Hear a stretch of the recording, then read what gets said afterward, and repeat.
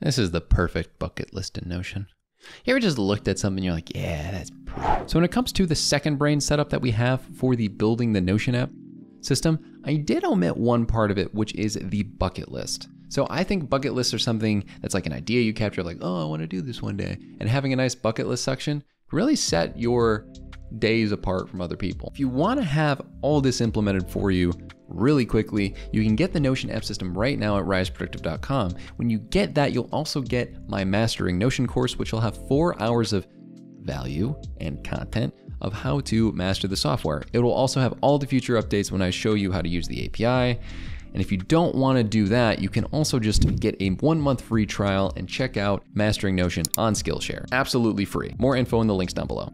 So in here, what I did conveniently leave out was an example of a bucket list. So what I'm going to do is duplicate this content ideas page, go down here, change this icon to a bucket, and call this bucket list. Then when I make a new item here, what I'm going to do, I'm going to rename an idea bucket to bucket list. Okay, and make it blue. Now, those of you that were with us in the last one, what we can do is you take this content idea, move it into bucket list, and then from here, move it into all this stuff. So just keep filtering to idea bucket is bucket list. And then for these specific sections, we can do the exact same thing. So what I really like is a fun little setup for a couple different things. So if we go in here, I'm gonna add some ideas from a tag perspective. So sub bucket, we're gonna change this interests to blue, because that's more so the bucket list, and maybe even the health one as well. All right, so now the tags part of it is gonna be fun. So some example tags that I have, looking over at my example one. So purchases, we got blue for all of these. So let's go recipe, to try, restaurant, food, movie, TV show, book, coffee shop. I can take all these and add a little blue to them because this is sort of the category they're in. And this is a great example of how the tags would work in this second brain system. Now, take these, and then we make some categories here.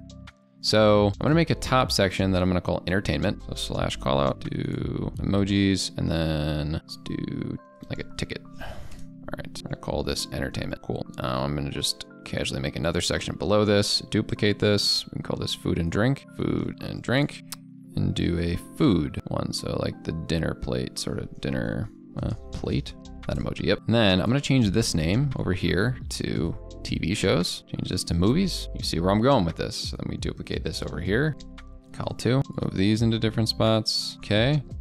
So we get coffee shops, start changing some emojis here, coffee, change this one to restaurants, food. And you can categorize this in so many different ways. So currently how these are actually filtered is pretty funny. It's like a content ideas podcast, but you can instead change that to bucket list, like what you want to listen to, right? So it's categorizing it under a different bucket. So then I'm gonna actually just like recopy these because I had these earlier. I'm gonna just dupe these.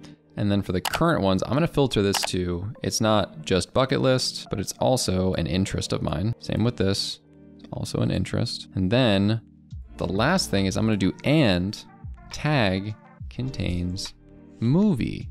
And the same thing here, and tag contains movie. And then we can do that same filtering. So right here, it'd be in the bucket list, it's an interest, and the tag contains movie, or TV show, sorry. And then same thing for the all ideas one. Idea bucket is bucket list, it's an interest, and the tag contains movie.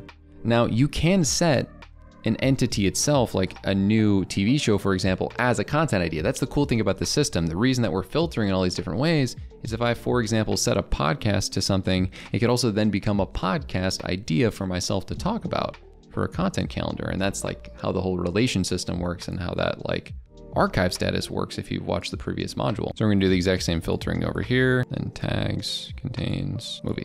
And then for these, for this YouTube one and for this podcast one, all we're gonna adjust is the filter on this from bucket list, or from content idea to bucket list, and that's pretty much it.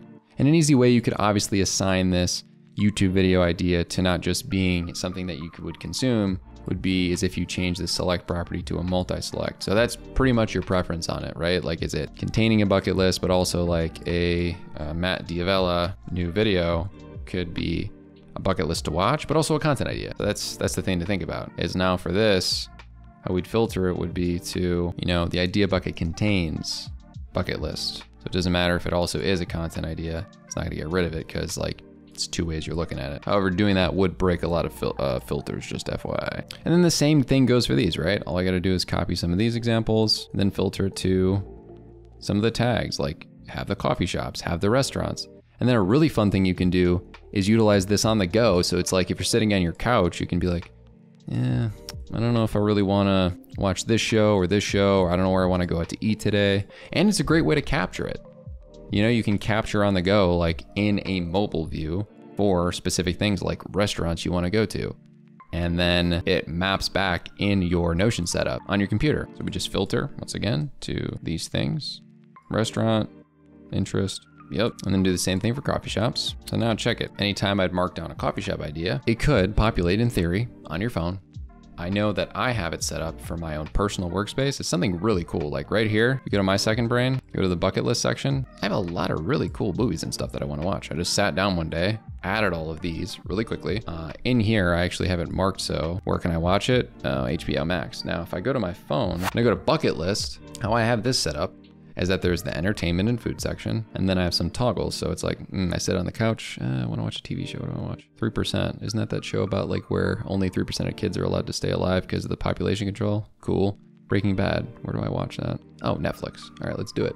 So very quick and easy setup, very fun, connected to your second brain, and also connected to this video and how you can improve your productivity even more.